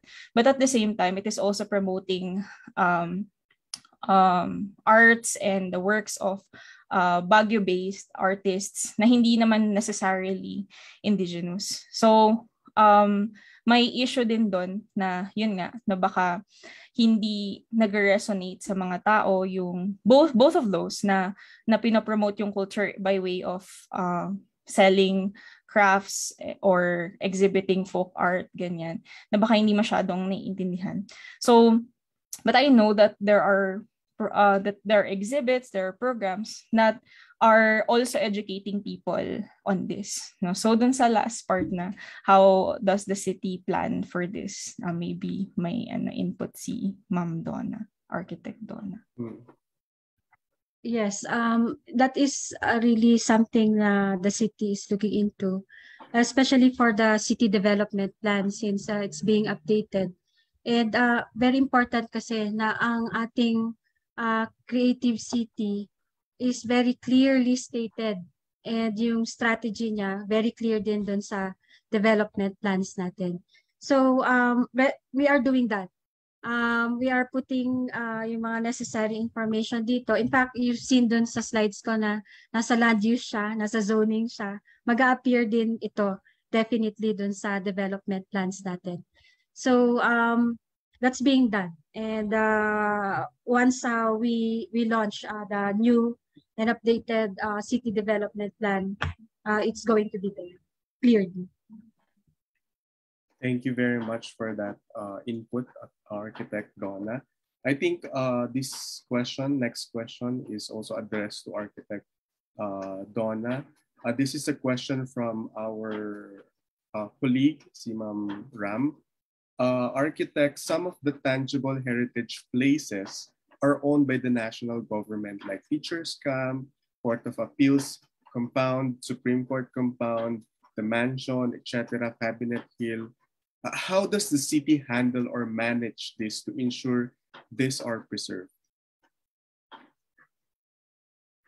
Yes, the zoning code is a local code of the city. Once na nandoon na yung ating requirements or what we need to include in terms of yung conservation and preservation of these cultural heritage sites and buildings, they will have to follow. Kasi ano man ang gagawin nila later on, if they're going to renovate it, they will have to pass through our permit processes. So that means na makikita natin what is it that they intend to do. That is through our zoning code. So yun actually ang pinakamagandang lalabasan as an output dito sa ginawa nating cultural mapping, because it's a code, a law. We have to abide by it. Even the national government will have to abide by it. The other thing is meron namang interagency cooperation. So I'm very sure naman in our talks with DNR, because of yung sa Governor PAC, that's where we have yung di ba, yung Baden-Powell, may marker siya. So we were talking to with DNR and Boy Scouts, because they are the owners of these properties, and we were telling them that dito sa mapping namin, it's very important really na lalo na yung Baden-Powell, natakpan na siya ng mga stalls, di ba? Ay, hindi na nakikita. That's very important sa history ng city. They agreed actually. In fact, meron kaming memorandum of agreement with Boy Scouts na in 3 years' time, they will start removing the stalls in front of Baden-Powell Inn para lalabas yung Baden-Powell Inn. They will renovate it. May conservation plan dapat yon. And yung marker na nasa baba ng eaves nung I forgot kung ano yung building na yon, ililipat na siya sa original location niya in front of the Baden-Powell Inn na merong parang lawn in front. Nag-agree ang Boy Scouts niyan. And then dun sa may bus terminal area, since syempre kailangan is isang malaking urban plan yan para hindi katabi nung maganda pangit ulit. No? It cannot happen like that. Nag-agree ang DNR, we can get into a memorandum agreement with them so that the city can also propose how the development of that area can happen with respect to yung preservation idea natin for Baden-Powell Inn. Right now, we're currently talking with DICT dun sa post office, diba? The post office building is another very important structure sa city. Pero anong nangyari? Because ang requirement daw ng national sa local na post office is they should be entrepreneurial. Di pinaliguran na meron nang naka-skirt around it na mga shops, natakpan na yung architectural design ng post office. So you can see that can happen also. It just has to be na we initiate this talk, pero kailangan meron tayong pinanggagalingan. And that's where yung cultural mapping comes in. Okay, thank you po, Ma'am Donna. I think there's another question here. Again, addressed to you, architect. If and when places are recognized as heritage places built 50 plus years ago, apart from the markers, what are other strategies that the local government does to support the preservation of this structure? For instance, St. Louis Center. Yes.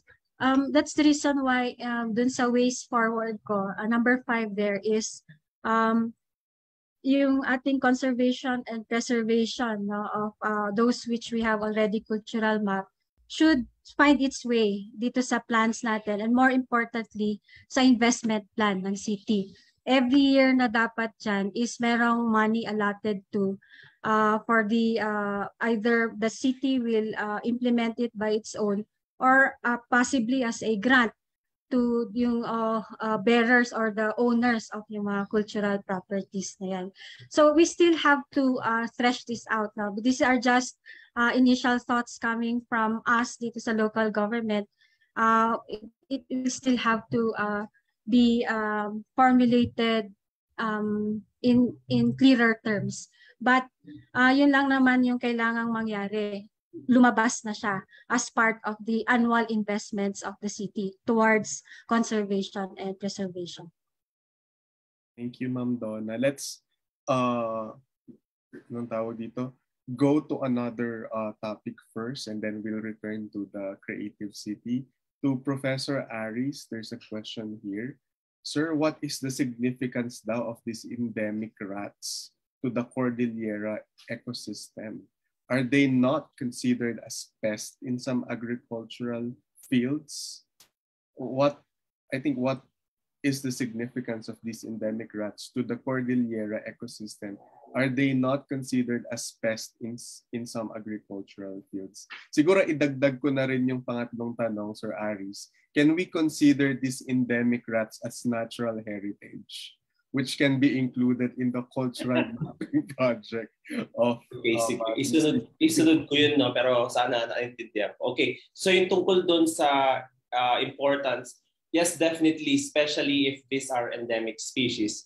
When we say endemic, these are natural residents of any ecosystem. So if we are speaking of their ecological significance, they are primary contributor to whatever ecological processes that are happening to our forests. So because they are the original residents of yung ating mga natural forest ecosystem. Based on documentations regarding yung sa pest, based on documentation, none of them are actually pests. But the good news is one of them, the Crotomys whitehead, which I think has become the favorite rat at this time, you may stripe dito, was recorded to actually is helpful in agricultural activities in the Ifugao area because they documented na kumakain siya ng pest, earthworm, and possibly yung golden kuhol na sumisiyat nakakasira ng palay. So na-document nila that it's been moving around yung agricultural area, yung species na yon. So it has the potential indeed to be helpful dun sa mga agricultural natin. Now in terms of yung natural heritage, I think yes, but of course yung value, it differs. Kasi even the treatment of wildlife vary among ecologists and even especially when it moves to the social, dun sa public. The Philippine eagle, of course, is a natural heritage, undoubtedly because of its size and its popularity, its low population, and because its endangered status, kaya na-elevate ng ganun yung importance niya. But as I highlighted a while ago, yung endemic species, dahil nga dito lang natin nakikita sa Pilipinas, or more specifically sa Central Cordillera, then this is something that all Cordilleran people must be proud of. Kasi no one else in the Philippines or on Luzon can see species such as the one that you have here. I'm from Cagayan. We don't have that. Pero pag nakakita ako nung striped rat na yun, parang napaproud na ako kasi parang yung ganun yung sense, yung ikaw lang yung nakikita, parang nasusubaybayan mo yung buhay niyo, although siyempre hindi niyo pang alam na nandyan sila. So I think in that sense, the more that we make organisms popular and appealing to the general public and hopefully makapture ito ng government, that's why I also agreed to have this talk kasi akala ko mga government officials natin yung audience natin. But maganda pa rin na yung mga grupo ng social science, magiging social scientists dito, and then they could see the value of wildlife including and dun sa pagpaplano ng isang city. Kasi Baguio is very, special not only dun sa yung cultural aspect niya. Kasi ito lang yung city that I think are reporting that there are endemic species in the city. So parang Davao, of course, is popular of the Philippine eagle, pero Manila, hindi mo wala na, parang hindi ka na makapagbanggit ng wildlife. So I think it will just take time for wildlife species to become also as important as the other species na meron tayo. Ano pa yung isa? So nasagot ko na dyan, no? Sir, meron pang isa. I think idagdag na natin. Sige. Will the endemic shrew species be able to travel daw from one pine forest fragment to another? That's a very interesting question. Yes, in the presence of what we call corridor or bridges. So a bridge can be in the form of parang a stream bank. So if you have a stream, there's a vegetation along the stream connecting one fragment to the other, then that is a very important pathway for our endemic species to travel to and from fragments. Can they also travel pababa, sir? They can go to other other areas. Well, we know they can only be found in the Cordillera, but Yeah. you can also see in Cagayan, Ilocos, Pangasinan. Yung ating mga endemic species din, although hindi pa kasi kami masyadong bumababa, or at least hindi namin na kompleto yung elevational gradient nyo. But by knowing that there are no species for example, yung Crotomys whiteheadi, dahil walang species na ganun sa lowland, so ibig sabihin meron lang din siyang limit ng tolerance, probably in terms of yung temperature, mga ganyan. But Apomys abrae, yung isa kanina na sinabi kong mahaba yung whiskers, we've recorded individuals as low as Santa Maria, Ilocos Sur. So, dati akala namin parang Cordillera lang siya kasi it was first discovered in of course in Abra. That's the word abrae, yung pangalan niya. Pero nung nag-fieldwork kami sa Ilocos, mababa na Santa Maria is near Bigan area. Ang dami nila doon. So, I think may mga species naman na endemic natin na kahit sinabi nilang early discovered na Cordillera siya, because we are doing more fieldwork, na nakikita namin na yung range nila ng distribution could be much wider than we thought to. Pero the Crotomys whiteheadi, mukhang yun ay talagang dito lang sa higher elevation ng Cordillera. The lowest record that we have is maybe about 900 meters elevation. Mm-hmm. Yeah, interesting, sir. Yeah, so nagma-migrate din yung mga, possibly nag-migrate yung ilang mga species pababa. Possibly. Okay, so thank you very much for that, sir. Now we go back to Miss Verna. Ma'am Verna, may tanong dito. How is Baguio City a catalyst of local and regional development, and what could be the role of Cordillera in the creative city development trajectory? Before it became a creative city, Baguio is really it's a center, right? In the region in terms of development. So universities are here, most businesses are here. But for the creative city, medyo yung Baguio yung kumukuha, meaning ito yung nagbe-benefit because the products that for example, the products that are in, for example, in Mandeco Quito, some artworks, ganyan, hindi naman sila lahat Baguio based.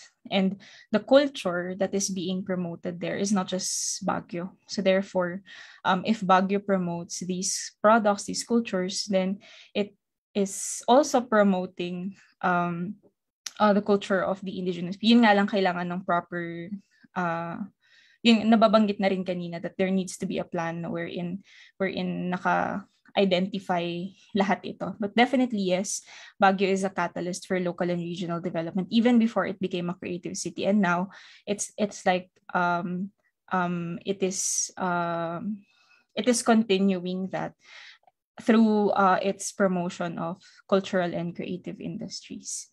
Yeah. Thank you, Ma'am Verna. To Architect Donna naman, may dalawang tanong po from Dean Leia and also from our colleague, Ms. Jiraya Gray. Will it be okay if you talk more about samples of what has been mapped in the cultural mapping project in the city? And the second po, Ma'am Donna, is could we know more about the utilization workshop and when it might be held? I think a colleague of ours wanted to participate in this endeavor. Yes, thank you for that. The utilization workshop, we're arranging it with NCCA because they will facilitate it. I think it will be in October. So rest assured po na invited ang UP Baguio. So we will also post it over sa Public Information Office para po those who are interested who might not be a part of the academe, pwede pong mag-join din. We will make yung crowd bigger po this time because the first validation workshop, we received po requests din na sana nakasama sila. So we learned from that. It will be a bigger workshop, especially for utilization because that's very important. No, we plot out already where do we intend to use this, what we have mapped already. And then for other samples, you want to see pa ibang mga examples of what was mapped. Shall I share my screen? I chose two. Yes, ma'am. Yes po. Okay. So this is another example. Can you see it? So mapping naman ito of significant, tangible, movable heritage. So this is on industrial and commercial arts. So what we mapped here is ayaw yung mouse ko. Is the 1950 German Holner 4-bass 10-button accordion. So ito yung photos niya. And then some more of its photos. The year it was produced, 1950s, its estimated age, the owner of the article, the type of acquisition. So binili ito sa Phil-Indian store. If you siguro yung mga oldies, if you still remember Phil-Indian store. Description of the object, nakasama yan. So it's quite a long description of what it is. So even measurements were taken aside from the photographs that were taken. So that's what we were able to get. And then reads the parts of the accordion. And then the bellows, the keys, and the buttons. So the other parts as well. And then we always, very templated ito from NCCA. Lahat ng parts niya, you should be able to put something. Kaya very thorough yung research nito. So yung part 3 is narratives, the stories, beliefs, practices associated with that. So yun yung story niya. No? It was owned by a German. They learned to play it. So and so the favorite song they played there is Oh Susanna. Yung mga nakuha dyan. So, significance niya. So, sa significance, we have to qualify it to several primary criteria. First is historical significance. So, it was discussed here. Even the aesthetic significance is also part of yung documentation niya. The scientific significance is also an important element. Social, kasama rin yan. So we have to make sure na the mappers thoroughly understood and they asked the necessary questions para they would be able to fill up itong part na ito. So meron ding part on comparative criteria. This part is on provenance, representativeness, the rarity. So may discussion din siya, how rare is this object, as well as interpretative potential. And then conservation status niya. This one we look at the accordion and you can see na we already set out kung ano yung mga conditions that are already physically present dun sa accordion. And meron din siyang discussion on it. And then we also put in parts on challenges, threats and issues, and conservation measures, and the more important, references. Ganyan.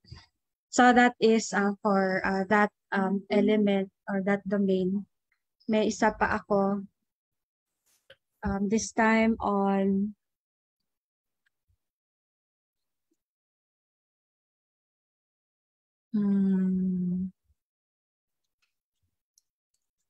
sandali ha, hanapin ko lang yung isa. This other one which I have is on natural forms. So mapping of significant natural resources. So we map the 7 hills of Baguio. Do you know that Baguio has 7 hills like Rome? So this one is Cabinet Hill. So we have the satellite image of Cabinet Hill.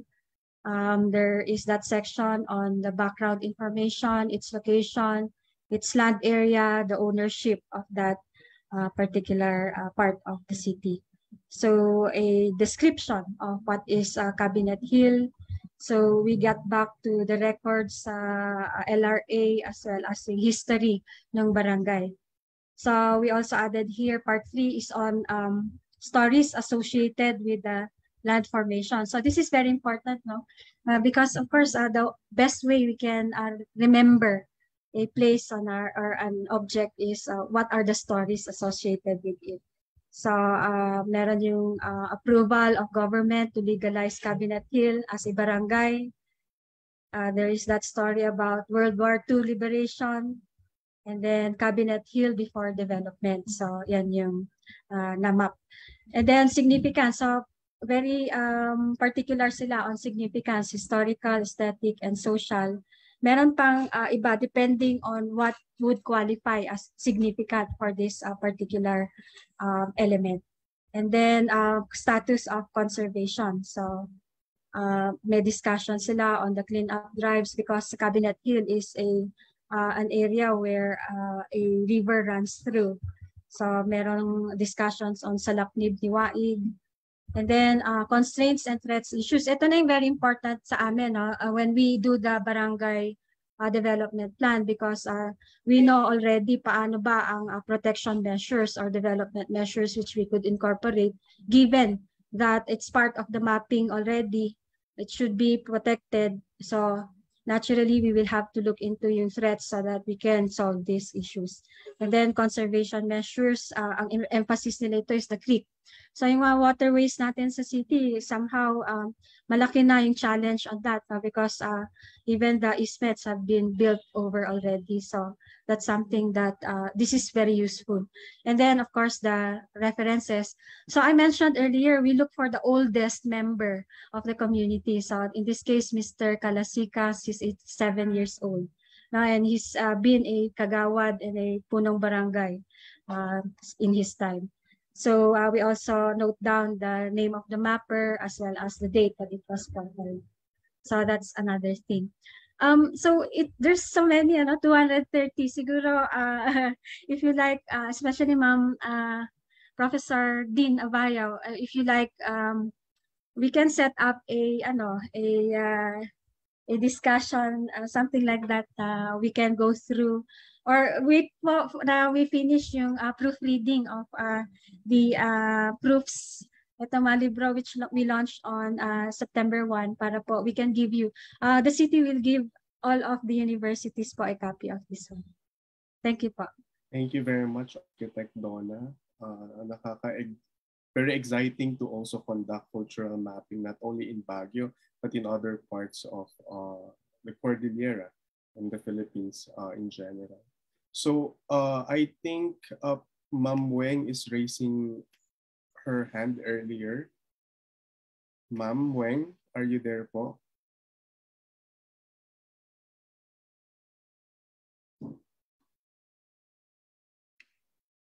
Saan pa ba siya?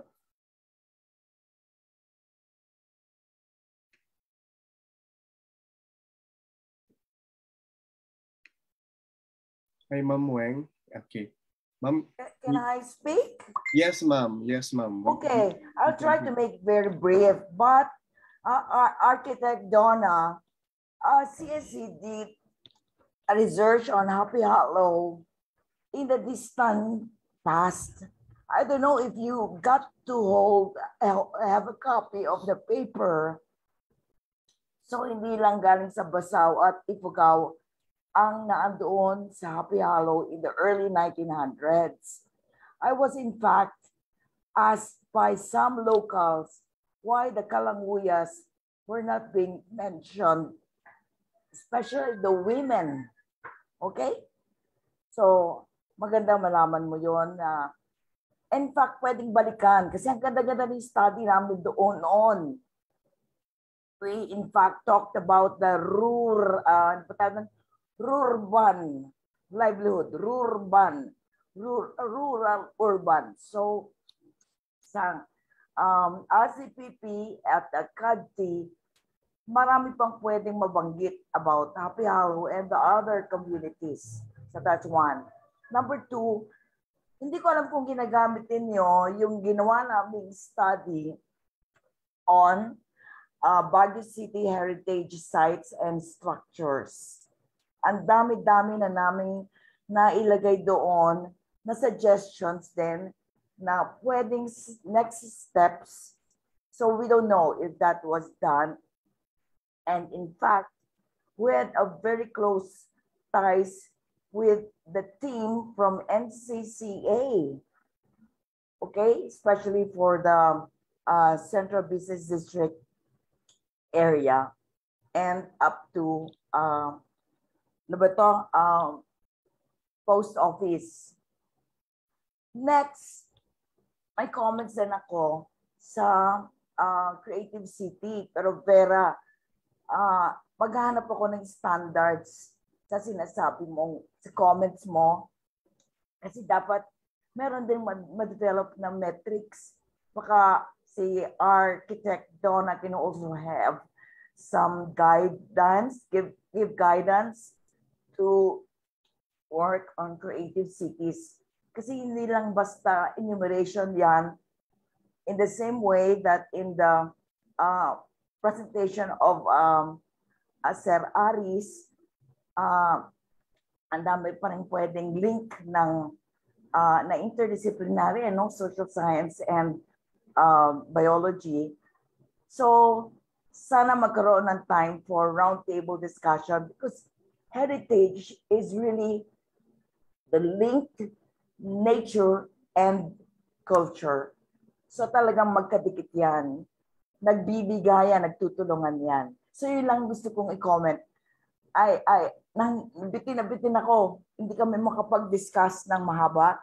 But I'm very willing to have chat with any of you for some ideas na pwede pa namin i-share. Kaming matatanda na. Sayang eh. Yun lang po. Salamat.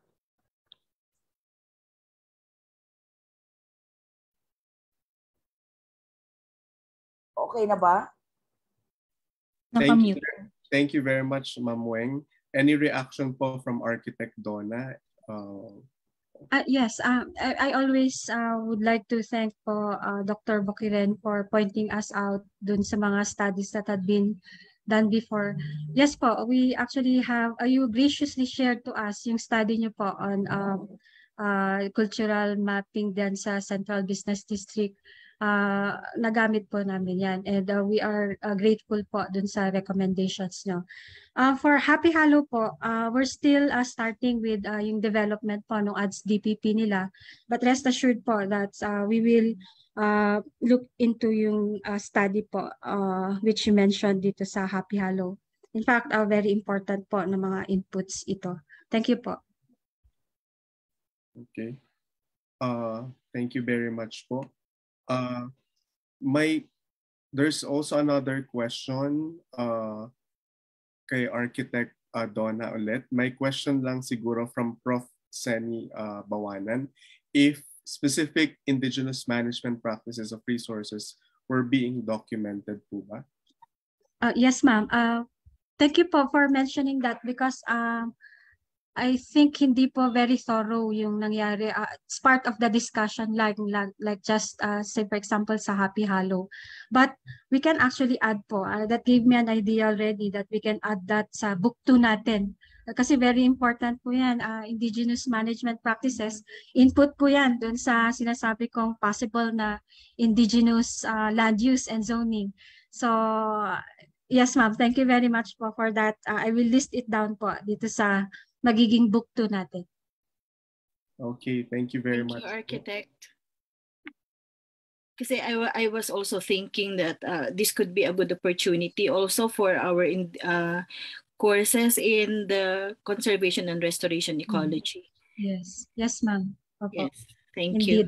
Yes, ma'am. Thank you very much. And also there's a comment here from our Dean. Thank you very much, Architect Donna. Inspiring to know about your cultural mapping work. Maraming salamat po for finding time to join this event. Maraming salamat din po, Dean, and of course UP Baguio for inviting me.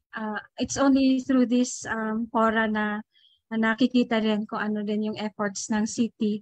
And I'm very thankful po always yung the comments coming from the academy most especially lalo na po nare-redirect kami, especially kung medyo off po yung ginagawa namin. Thank you po. I hope na gawin niyo po kaming mainstay sa mga lecture series niyo po para we could also see and hear and incorporate what's being discussed. In fact po, like what I said earlier, I have notes of all presentations. I promise po that this is point for consideration po dun sa planning activities na ginagawa dito sa city. Thank you po. Thank you very much, Architect Donna. And with that, we are going to close our Q&A portion, and we are going to proceed to the awarding of Certificate of Appreciation to our presenters this afternoon.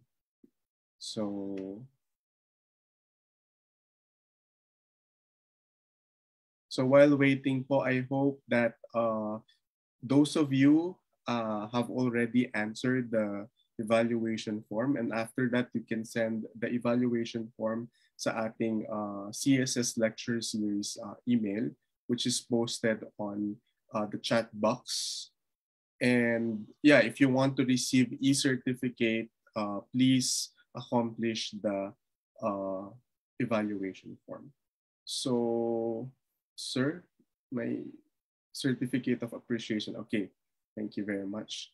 So again, 113th Baguio Charter Day Anniversary Lecture Certificate of Appreciation is awarded to Dr. Aris A. Reginaldo for sharing invaluable findings and insight from the research work during the 113th celebration of Baguio Charter Day held jointly by the College of Social Sciences and the College of Science on 9th of September 2022, virtually signed Professor Jose Matthew Luga, Chairperson CSS Lecture Series, and Dr. Leia Abayo, Dean College of Social Sciences. So let's give him a virtual applause sa ating mga presenters. Next, certificate awarded to Miss Verna Liza Bautista.